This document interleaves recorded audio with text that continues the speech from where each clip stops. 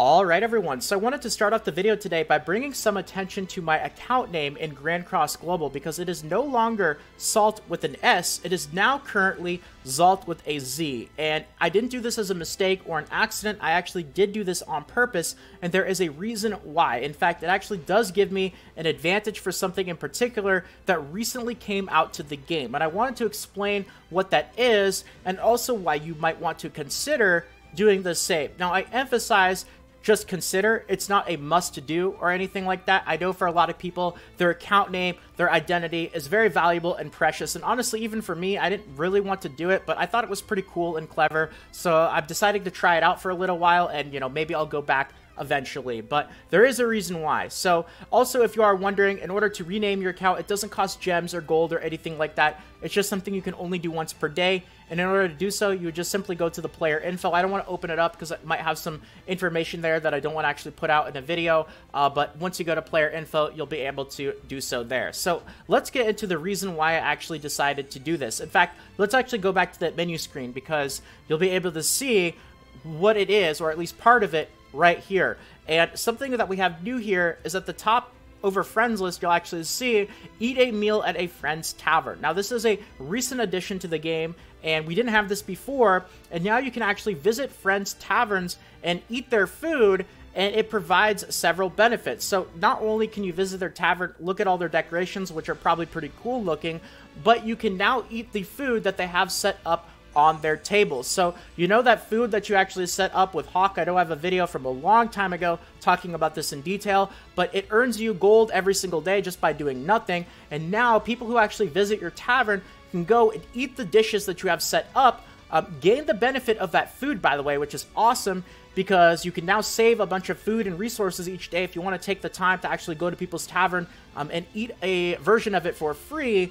But it also gives you friendship coins. So there's many different cool things about this. And let's actually head over to somebody's tavern here so you guys could take a look. And I'll also tie together, you know, what this all has to do right here with why I actually decided to rename Salt to Zalt. So let's go to my friends list here. And I've already gone to the first couple of people. So let's actually go to Yo Wonder and take a look at his tavern here and eat one of his dishes. And I don't think Yo Wonder actually knows that he's going to be featured in a video here, but, you know, maybe he'll realize it as a nice little surprise. So, very cool looking tavern here. But the really important thing is, bottom right, this eat a dish icon. So what we can actually do is we can visit the table, take a look at the dishes that he has set up, and eat one of them, get the benefits, and some friendship coins. Really? He doesn't... Okay. He doesn't have any food? Really?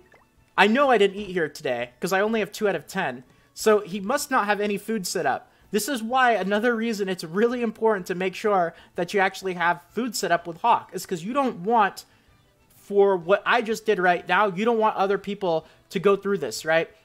I just came to his tavern, I wanted to eat his food, give him some friendship coins, and now, because he doesn't have food set up, that can't happen. So make sure that you guys have your food and your table set up with Hawk so that you don't run into this unfortunate situation. So let's go to somebody else here.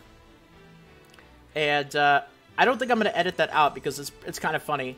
Works pretty well for the example in the video too. So let's go back to friends here. And let's go to Smile More because I like that name there. So let's go to Visit Tavern.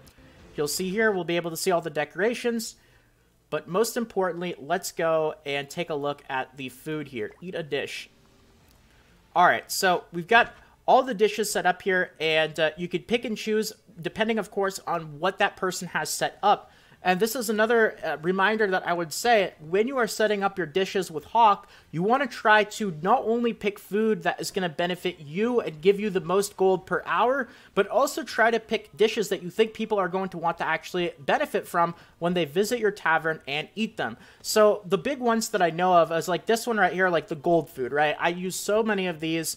Always going to be a food that I would take advantage of by visiting somebody's tavern and eating. But another one is like PvP coin food, festival coin. A lot of people PvPing probably burn through a ton of coin food. So, you know, being able to get the benefit from one of these by visiting a tavern and not using those resources yourself is awesome. And then you have some other really used foods like the, you know, Starts the Ultimate gauge orb with 1, maybe the avoid food as well, pierce rate, attack, you know, the typical stuff. But I would definitely say like the 2 most important ones, or the 3 most important ones, are the gold one, the festival coin gain, and the ultimate gauge orb ones. Just pick the ones you think your friends are going to eat the most. Now, when you do decide to eat food here, let's go with gold food.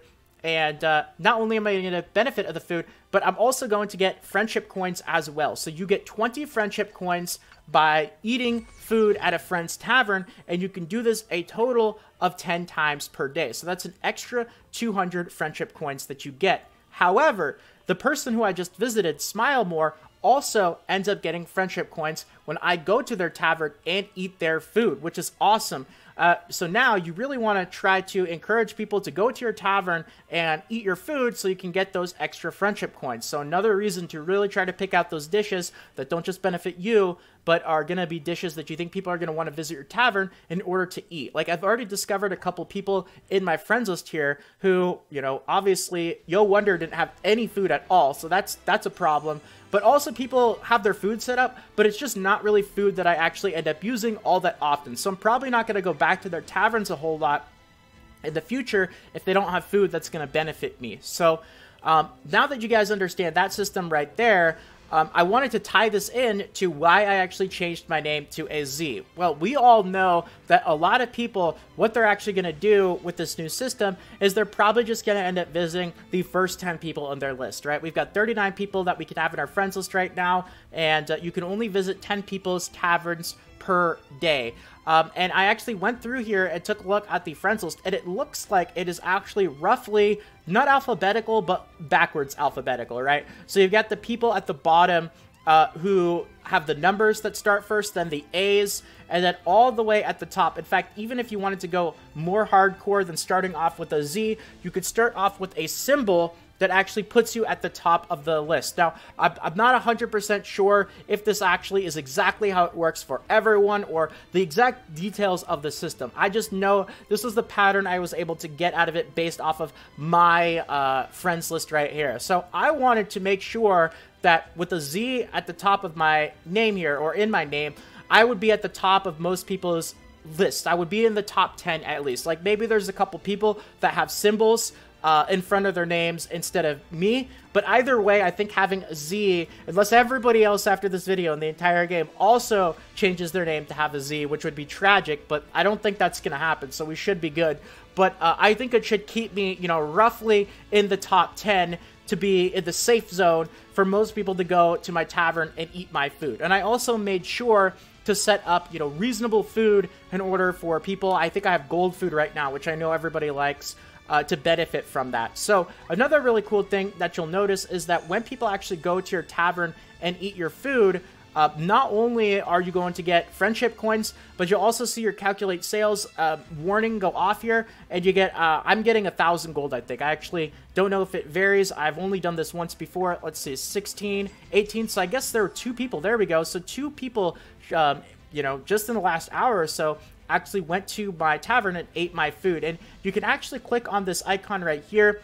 This is to rearrange your tables, so, you know, make sure if you guys haven't done that. I might even right now, like, I see I've got 3 gold foods here, just because I set this up a long time ago, but I probably only need to have 1 of those, and then, you know, instead of one of these ultimates, I'll put out, like, PvP food, ultimate, I'll have that one already, pierce food, evade food, attack food, you know, things like that. Make sure there's enough variety so that when people visit, they're going to actually get something out of it. But you'll see this guest book icon right here, and you can actually see the people who have gone to your tavern to eat your food, and if you want to return the favor, there's also, for the convenience there, just a quick visit tavern button next to those people as well. So it might not seem like a really big deal, and it's not game-breaking. This is why I said at the start of the video, you might want to consider changing your name here, but it's by all means not a game changer. However, those additional friendship coins, they are going to pile up. You know, the difference between now getting an extra 200 friendship coins by going out to other friends' taverns and doing this, possibly another 200 or so friendship coins by people visiting your tavern. Well, folks, it seems like I got a little bit too distracted, and I forgot to actually include this important footage here. I know I talked about it, but I didn't actually show you in my mailbox. So, not only do you get friendship coins when you actually go out and visit your friends' taverns and eat at their dishes, but but you're also going to get friendship coins when they come to your tavern and eat your dishes, which is why, of course, I wanted to get that extra advantage to show up at the top of people's friends list so that they're more likely to actually go to my tavern rather than other people's taverns before they've gone to all 10 out of 10. So go into the mailbox here. If we go to the friendship listing, you'll see the very top is eat a dish. You receive friendship coins for eating at a friend's tavern. So that's actually me going out using one of my 10 entries to visit a friend's tavern and eat one of their dishes. But then this next one here, sell dish, you receive friendship coins because a friend ate at your tavern. So that you don't have to do anything with. That's when other people actually decide to go to your tavern and eat one of your dishes. You're going to get those friendship coins right there. So obviously an incentive to try to get people to go to your tavern, which is of course the whole reason why I wanted to have my name start with a Z rather than, you know, something in the middle of the alphabet. All this adds up, and there's some very, very useful stuff that you can actually buy with these. And just being able to accumulate more of these every single day is going to allow you to buy more useful stuff, like 200 friendship coins for PvP entry tickets. You can buy the 3 entry orbs for 2,000. That's those are the 2 things that I probably recommend the most, but there's also other stuff like stamina pots that you can buy. So more friendship coins is never a bad thing. Anyway, I feel like I've given a decent amount of info in this video. I've kind of explained the story here, tied it all together, and I hope that you guys enjoyed and were able to put at least some of this information to good use. So, you know, if you guys are going to keep your name or whether you're going to change it, either way, I hope that you guys enjoyed, and until next time, thank you very much for watching, everyone. Have a fantastic day, and until next time, this is Salt of the Salty Guild, signing out. There should be more 7 Deadly Sins Grand Cross Global videos popping up now, by the way, or the suggested videos to your right or below. Feel free to check them out if you'd like.